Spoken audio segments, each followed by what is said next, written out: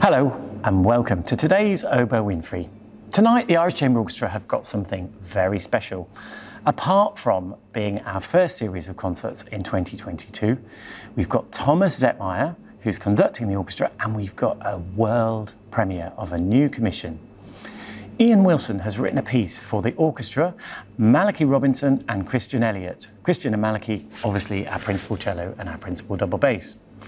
The concert is at 8 o'clock in the University Concert Hall, Limerick. And also, on top of that, we've got some digital programme notes which are available to download from our website. And obviously on our website you can find out all the details of the concert, anything else you want to know.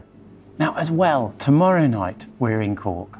The concert's at 7:30 in Cork, in the Cork School of Music, and it's the same programme. I hope you enjoy it, and in the meantime, take care, and I'll see you next week.